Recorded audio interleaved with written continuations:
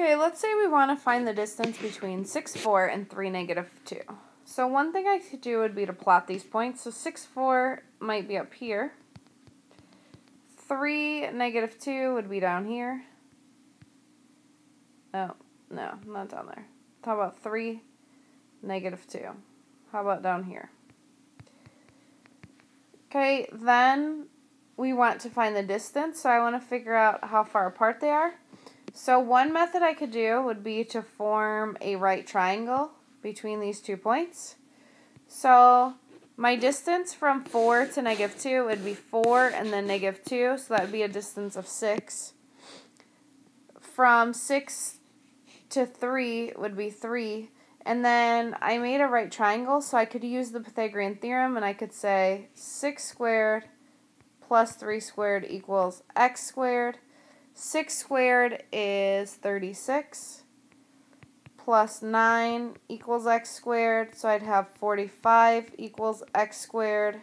I'm going to square root, so I end up with the square root of 45 equals x.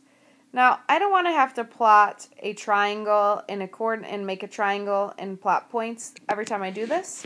So we do have something called the distance formula.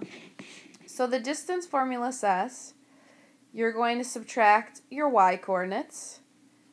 You're going to subtract your x coordinates. You'll square those, you'll add them together, and then finally you'll square root. So it's a play on the Pythagorean theorem. So if I subtract my y coordinates, I'm going to end up with -2 minus 4. I'm going to square that. So that would be -6. When I square that, I end up with 36, and you'll see that's what I had here. So when you subtract, you're finding the distance right over here that you found, that's 6. Plus, I'm going to subtract my y coordinates, so 6 take away 3. I'll square it. 6 take away 3 is 3. And then we'll square it, and you'll see that that matches this that we found. And when we square it, we end up with 9. And then finally we'll add those together. So 36 plus 9 is 45. And I'm going to square root that. Okay, let's take a look at another example. So once again, I want to find the distance between -1, -4, and 8, 1. So I can just use the distance formula, which says y minus y.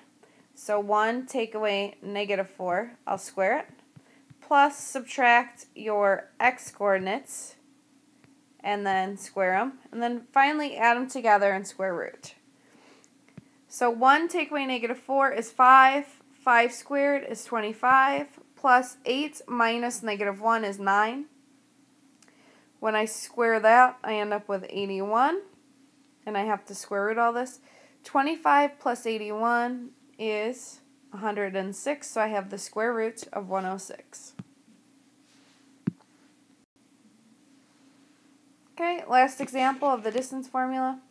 So I have 4, 10, -3, -4.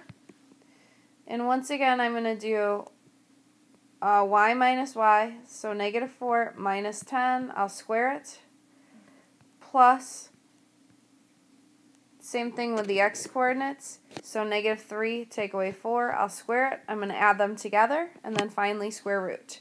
So I have -14 squared, plus -3 minus 7 would be -7 squared, that's 49. 14 squared, if I'm remembering correctly, is 196. So 14 times 14 is 196. 196 plus 49 is the square root of 245. So you'll notice whenever I square, I end up with a positive because I'm doing -14 times -14 or -7 times -7. When I have two negatives, I have to have a positive answer. Alright, we're going to use this information tomorrow in class. Thanks for watching.